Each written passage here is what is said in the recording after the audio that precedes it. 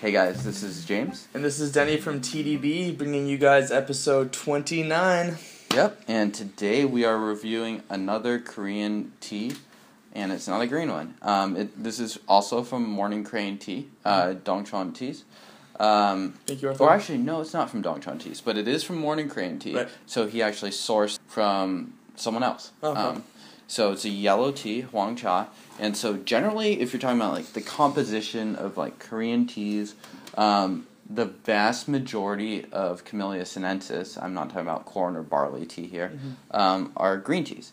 And so, I mean, you got Sejak, Jeonjak, all those, probably like 80 to 90% green teas. And then as you go down, you'll have your yellow teas and your black teas. And so we reviewed a black tea, Hwangcha, a couple episodes back, and today we have a yellow tea. And this is supposedly different from the Chinese version of the yellow tea. It's actually very difficult to find information about. So I recommend checking out Arthur's site for some information about this tea. Tea processing and preparation is extremely hard to understand, even now. Yeah, and so we're talking about a minority tea country, Korea, and a minority tea within the minority tea country. So this is definitely a rare tea, and we haven't tasted this, so let's give it a whirl. Let's do it.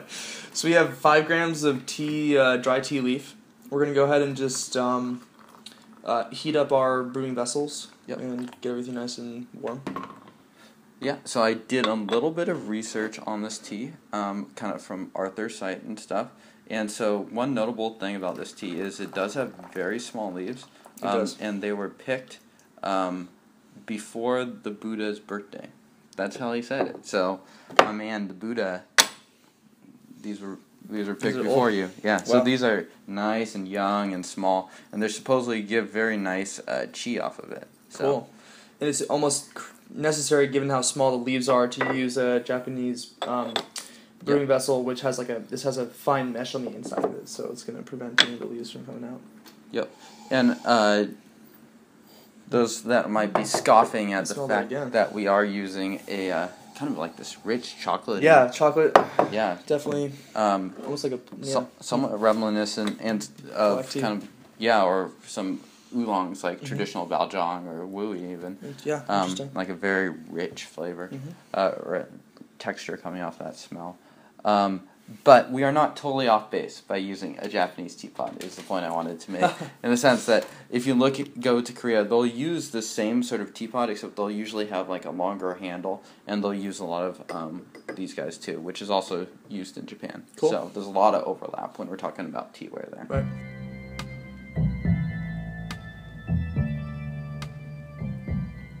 Alright, so let's do it. We used boiling water, and we cooled it down by doing those couple pours right there. And we're going to brew this guy for about 45 seconds to a minute. And I think we're brewing up about 6 ounces of liquid right here. Looks lovely. Have you been experimenting with water recently? You want to talk about that? I have, actually.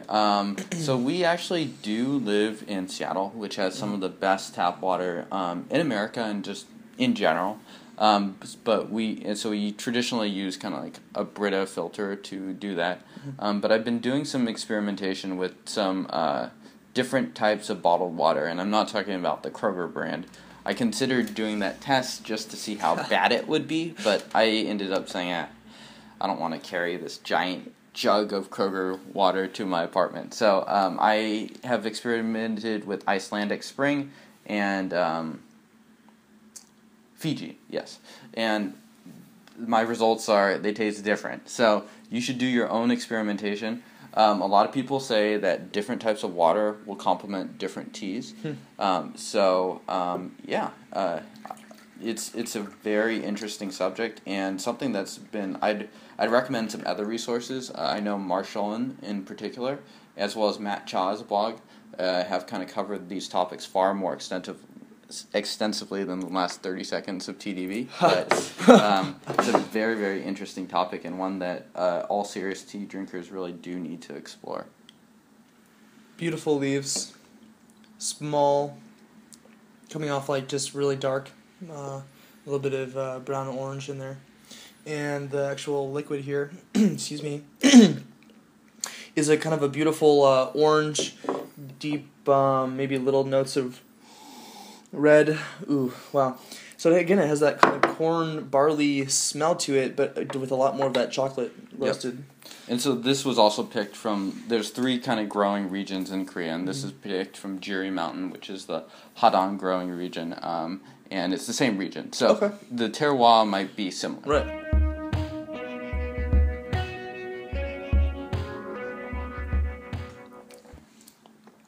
Wow. It's very, the high notes are strong, very rich. I'm sure I just made one of the strangest faces I've made on TeaDB, but wow, this is hard to place. It's got a wonderful mouthfeel, like very silky texture. Very silky texture. I think it's actually kind of short-lived, but not in a bad way. I would put it sort of like really just kind of a pow.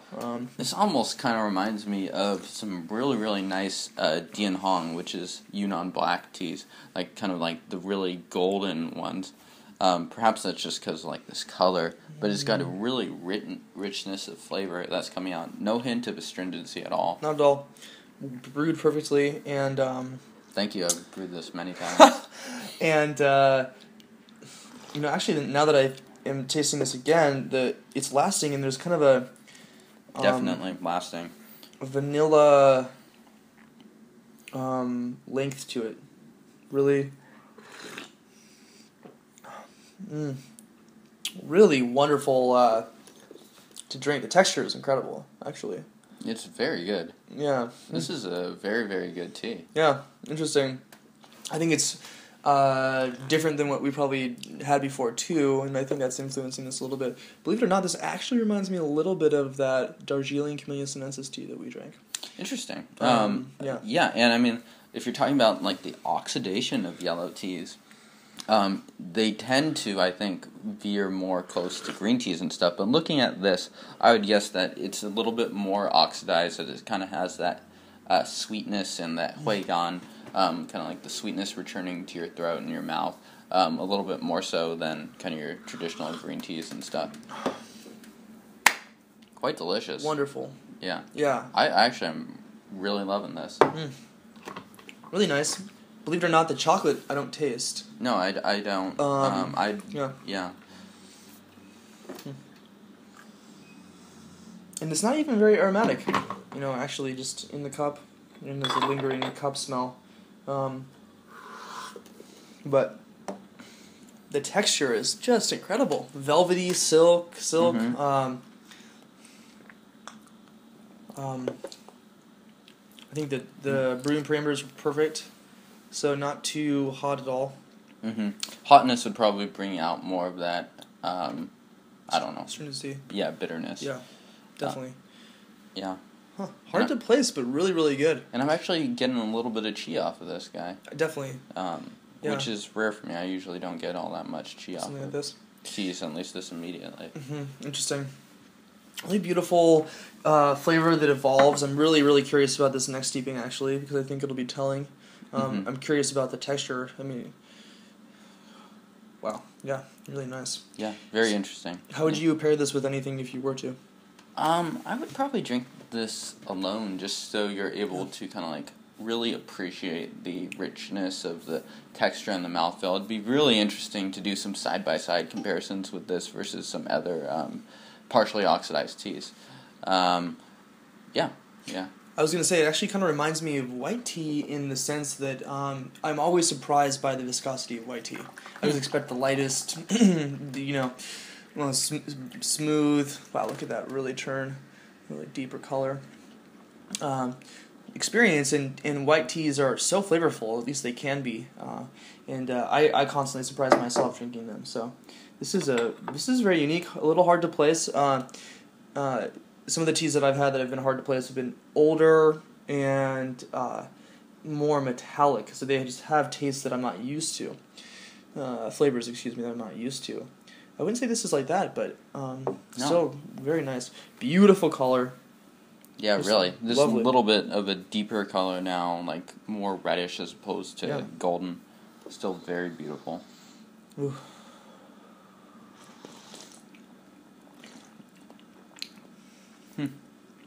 I'm definitely kind of getting that vanilla that you were describing now. Sweet. Even more stronger. Mm-hmm.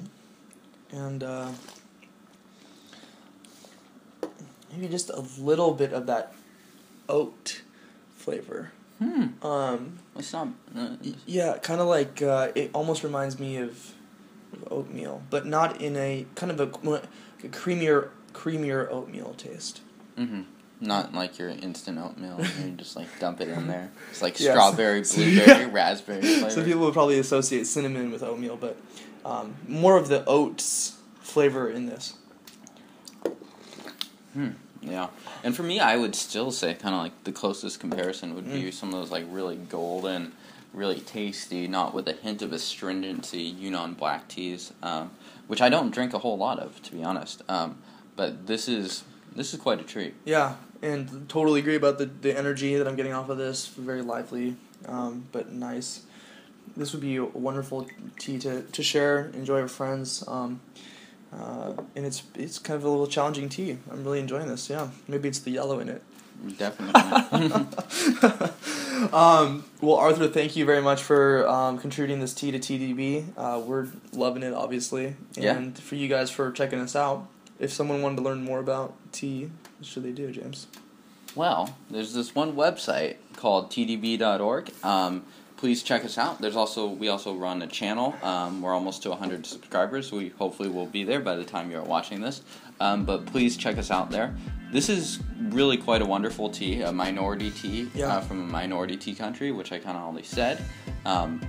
But yeah, this is a very rare treat, so I totally recommend checking this out. And I really doubt you're going to find a yellow tea of this quality outside of Arthur at Morning Crane. Yeah, so go check out Morning Crane Tea, check out TeaDB, and go and get out there and drink some tea yourself, guys.